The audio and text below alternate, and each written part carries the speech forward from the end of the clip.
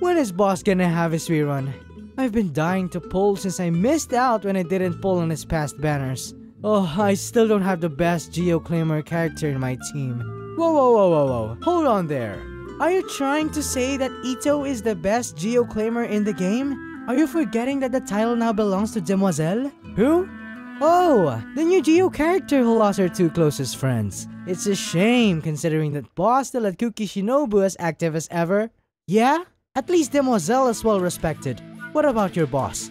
Did your nation's Archon ever give a shit about him? Oh, you don't want to go that way. Huh, you started this. Suddenly insulting Demoiselle like that? What, can't handle the truth? I bet if boss was in Poisson, he could have saved even your Demoiselle sidekicks. With his noodle arms, might as well give up and let the primordial water dissolve us. Besides, if Demoiselle was the one leading your gang, it could even go on par with the Yashiro Commission. Silence!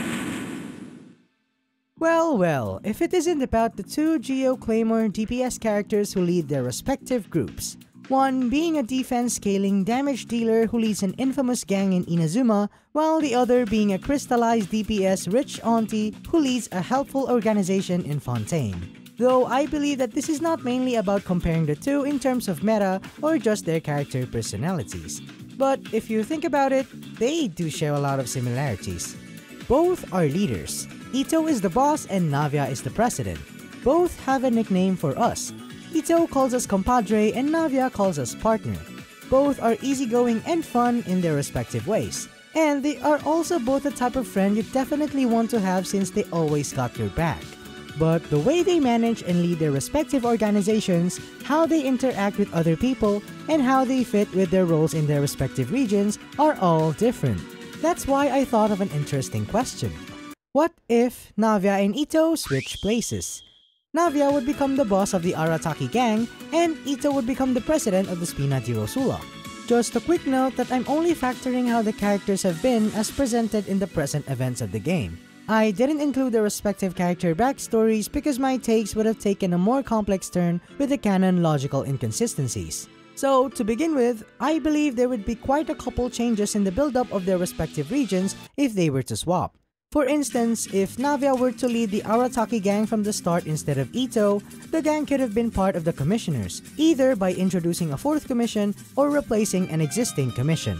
Why I brought up the possibility of the fourth commission is due to their specific sets of responsibilities that don't seem to overlap with the other commissions. Knowing Navia's role in Fontaine and what she has done for Poisson specifically, they would be the sole faction that would take care of the industrial matters as well as infrastructure and investigations. The Tenryou Commission mainly takes care of law enforcement and the military. The Kanjo Commission takes care of finances, diplomatic, and bureaucratic affairs. And the Yashiro Commission takes care of cultural preservation, celebrations, and practices. Maybe the Yashiro Commission would be a close bet for the infrastructure part, but their duties are emphasized on their cultural responsibility. The Tenryou Commission is also likely to share the investigative duties through Heizo, but honestly, Heizo is just one asset to the Tenryou Commission, and as a whole, it doesn't necessarily specialize on such matters. Navia leading the Arataki gang as Inazuma's possible fourth commission could also be a pivotal change as she and the gang could take involvement in an attempt to rehabilitate the Mikage furnace without Savier and the Traveler. Another thing to add is that the environment of the Tarasuna, or at least the nearby vicinities around the Mikage furnace, might undergo reconstruction. You might wonder, how is infrastructure duties tied with Navia herself? To answer that, Navia has a natural abundance of connections and she is also capable of making a couple of connections herself. This allowed her to rebuild Poisson and contribute to the rehabilitation of the heavily affected areas in Fontaine after the prophesied flood subsided. Even outside the Spina di Rosula, she has a varying wide array of connections among those in Poisson and Fleuve Sandra. So, to bring it here, we could also assume that there would be a couple of workers Navia would be in contact with given all these infrastructure responsibilities. Since I also said that they could be Inazuma's fourth commission, the Arataki gang would end up with more willing and active people given Navia's leadership. The blacksmiths may also have established ties with the Arataki gang due to their industrial responsibilities.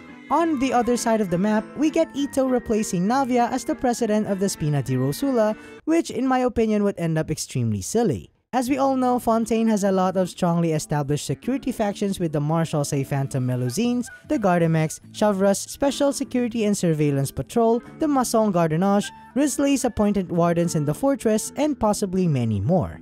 Not only they are strict enough against troublemakers, it would also be easier for Itto and the Spina di Rosula to get in trouble themselves.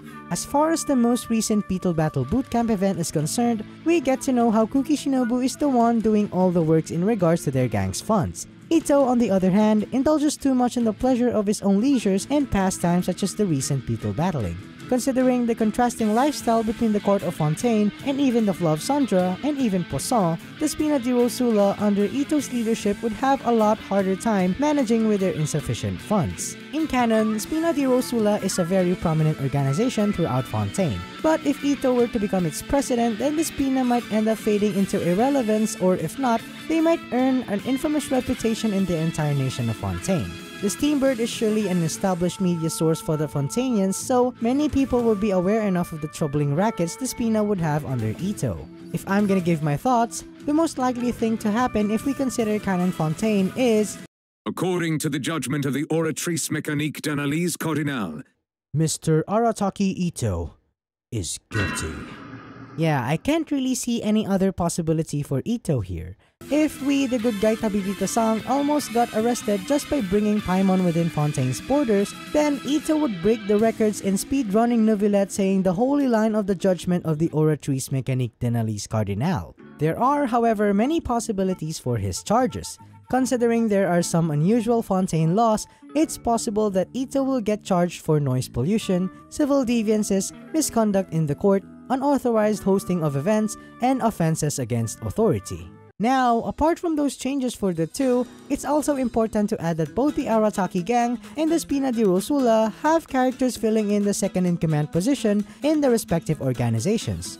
For the Arataki gang, it's Kuki Shinobu, and for the Spina di Rosula, it's Silver and Melus. Both had crucial parts to play in the story so far, with Shinobu taking responsibility for Itto during the Bosacious quest in the Chasm, and Silver and Melus being the reliable sidekicks for Navia for the majority of the Fontaine Archon quest. If, in those times, Shinobu was with Navia instead during the Chasm quest, and Silver and Melus were with Itto during the Fontaine Archon quest, the story interplay, dynamics, and interactions would end up quite interesting to explore. Think of the Fontaine Archon quest first. Suppose that Callus's involvement remains unchanged even if it's Itto being his successor. Silver and Melus would be the mastermind and are the ones to do the behind-the-scenes work. Itto, being the headstrong type of guy, would have no issue doing the frontline work and have no problem defending himself and the people around him. I mean, the man wouldn't give a bother about risk, and he might just brawl against the encircling Gardamex while protecting us, without the help of Silver and Melus, and even without the help of Clorinde. Though the part where Marcel's involvement would complicate things, along with the synth production and his trial, I think the unraveling of the primordial water would have taken a different starting point in development. The stakes for the Spina di Rosula would likely not be as high as it would be with Navia because Itto could just handle the confrontations connected to the serial disappearances case. But the case might unfold through a situation where the mass production of synth is already underway. And I believe that if Itto is the Spina di Rosula's president during Act 2 of the Fontaine Archon quest, the development could progress in a way that the Spina might get in a turmoil of internal strife first. There is also the possibility that they might get involved with the synth production since Marcel could take advantage of the Confreries link to the Spina di Rosula for the synth production. So possibilities would be that the plot would unravel if Itto encounters something suspicious and different in his day-to-day proceedings. Similarly, if there's a dispute or commotion that may happen with the involvement of the guards, the synth products, and the Spina, those are also the possible openings for Itto to push the story forward. Silver and Melus would play a major role here as they will be the ones doing the investigative work regarding the case at hand. Due to Itto's carefree personality even towards his gang, he would likely not be paying attention to the serious matters involving the Spina. If ever, I could see Itto having all sorts of banter with the Melusines. I could also see Silver and Melus going through a hard time kind of babysitting Itto. In the court, Neuvillette might get strict on Itto because of his rowdy behavior, and not to mention the fact that he might almost always get into a heated argument with Farina. It could also be likely that either Silver or Melus is the one to charge and put Marcel in trial. As for the next big plot involvement, which is Masquerade of the Guilty, We knew that Poisson was what triggered the sequence of events leading to the prophecy resolution at the end, but if Itto took Navia's place in facing the crisis of Poisson, it would likely be that Silver and Malus would still end up alive, with Itto being able to rescue more people. The reason I said this was that Itto's recklessness has been shown to be an asset of his in his own story quest in the Bosacious Chasm quest, where he cleared the path for the crew to proceed, and to briefly revisit his story quest, his same recklessness allowed him to save his friend. With that being said, his innate strength that could just affect a smaller scale situation might end up changing the starting narrative that leads to Furina's trial. What could initiate the turn of events could instead be the recurrence of tremors as felt in the Fortress of Meropide. Since the Knave is also playing a crucial role in the aversion of the crisis, we might still have to retrieve the stone slates from the ruins she and the other Fatui henchmen discovered. The crisis in Poisson would alert the entire nation, and while Neuvillette talks things with Furina regarding the retrieved stone slates, more crises would occur in other parts of Fontaine. It's also worth noting that it's been repeatedly implied that the prophecy is already fixed. So eventually, as more crises happen, more people panic, and the more people panic, the more there would be demands that Neuvillette would have on Furina, which just leads to the trial regardless. But these are just the notable ones I could see if Itto switched with Navia in the Fontaine Archon quest. Now, if Navia was the boss of the Arataki gang during the Inazuma Archon quest and the Bosacious Chasm quest, she could also end up being a pivotal character. I did mention a while ago how Navia leading the Arataki gang could lead to the organization having a role as important as the 3 commissions, and if there's anything being accentuated in the Inazuma Archon quest, it's the concept of leadership. When we first arrived to Rito, we were introduced into the affairs of the Kanjo Commission, where at some point we had to deliver letters. The daughter of the Hiragi clan served as the commissioner's leader and played a part in progressing the story so that we could continue to Narukami Island. Then we have the Yashiro Commission, who had Ayato as their head. However, in the story, it was Ayaka who assisted us on his behalf. But still, Ayato had a subtle contribution behind the lines and was the one responsible for the mobilization of the Shumatsuban. Lastly, we have the Tenryo Commission, which is the extension of the Raiden Shogun's force thanks to Kujo Sara's leadership. Then, of course, we couldn't forget about the Raiden Shogun herself, as the Archon quest revolved around her oppressive leadership. So, if we look back at the role Navia could play as she replaces Itto as the Arataki gang's leader, we could notice some contrast that could really affect the story. What sets Navia apart from Itto is that she takes her responsibilities seriously and often acts on initiative, as you can see with how relevant she was in the entire Fontaine Archon quest. She wouldn't be the kind to get into petty fights and become infamous. With that, I don't see her getting under the radar of Kujo Sara and the Tenryo Commission due to her responsible demeanor. If ever, they could end up being on the same league, or perhaps their respective groups could end up collaborating at some point, so I don't see Navia getting stripped of her vision by the Vision Hunt decree. I was also thinking of bringing up the Rito portion of the quest because it already had subtle hints on the internal meddling of the Fatui that's worthy of investigation. At some point, we also had to investigate what was going on within the Tenryo Commission, going lengths where we had to set up a fireworks distraction and have Sayo infiltrate their headquarters to retrieve the necessary documents. While it was initiated by the Yashiro Commission, since we mentioned that Navia could undertake investigative responsibilities, she could also have the Shumatsuban under her instead.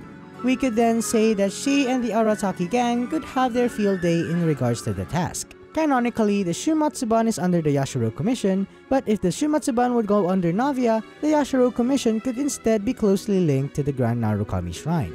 So, what I can see if this is the case is that the Yashiro Commission would begin coordinating with Yaemiko and the Traveler regarding their next few steps, possibly pertaining to a plan to attempt to enter the plane of Euthymia, or speeding up the Resistance's reinforcements. Inazuma's Archon quest was fairly short, hence it's one of some clear possibilities I could imagine if Navia was the leader of the Arataki gang. However, if we'll look back at Navia's role in the Fontaine Archon quest again, we could get some ideas based on how she kept the sequence of events going. She was the one who investigated the dismissed case regarding her father Callas and even confronted Neuvillette in regards to the past situation and his ideals of justice. She was also the one who reached out to us when we were doing our investigations as Linny's defense. So I could just say that during the part where we are dealing with the 3 people who had their visions taken, this could be perceived as one of those situations where Navia could come in.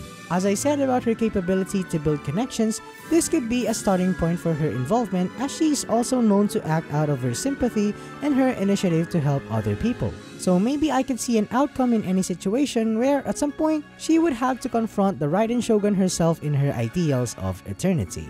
Aside from the Inazuma Archon quest, we also had the Bosacious Chasm quest to talk about. I mentioned a while ago that Itto had a slight relevance when he punched through a wall to create a path for the crew deep within the depths of the chasm.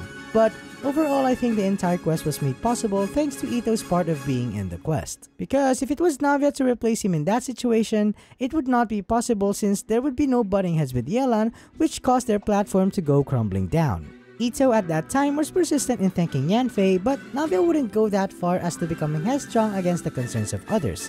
I think what's better to cover is the secret chamber where each of the characters were exposed to their fears. This would have exposed Navia to the reality of what happened to her father. So those were the possible changes I could think of in the featured stories if they were to switch. And to summarize it, Itto replacing Navia would lower the stakes in the Fontaine Archon quest while increasing the comic relief, and Navia replacing Itto would put more depth in the Inazuma Archon quest. But just to add, there would also be fun tidbits surrounding the character interactions and possible events in their switch. Like, I would think Heizo would be a much more relevant character with Navia being in Inazuma, because they are both investigators in their own ways. Similarly, Navia could also have ties with the Bantan Sango Detective Agency.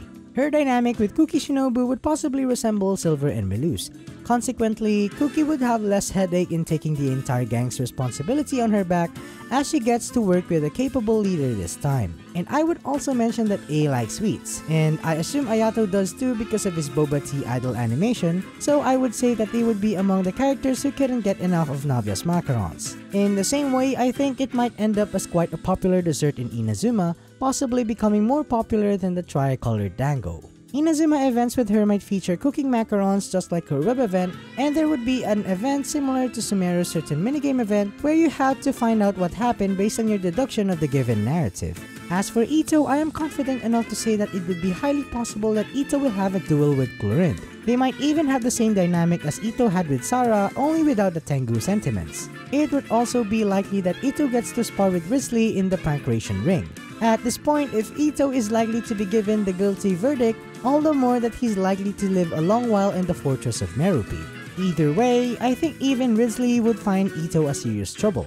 For some reasons, I get the feeling that Itto would end up being fascinated by Linny's magic performances. On the flip side, Furina could either be entertained or deeply annoyed by his antics. As for Neuvillette, as long as it's not within court vicinities or not in a trial situation, he would see Itto in a similar way that Ayato does, since both of them are chill by default and Ayato didn't really have any problem with Itto calling him my bro in his voice lines. Itto might also end up being afraid of Siege Queen when he begins his life in the fortress. Since Fontaine has no Onikabuto as its regional specialties, his featured Beetle Battle Bootcamp events would instead make use of the sub-detection units, but the gameplay would still end up pretty much the same. There might also be a combat event that could take place in the Pancration Ring. I could also see a TCG event being held and a Drumalong event to be featured in one of Fontaine's major festival events. And that wraps up all my thoughts. I intended to not include Navia's and Itto's story quest in depth for this because 1. I haven't done Navia's story quest yet, and 2. Adding more story and lore bits would complicate the topic.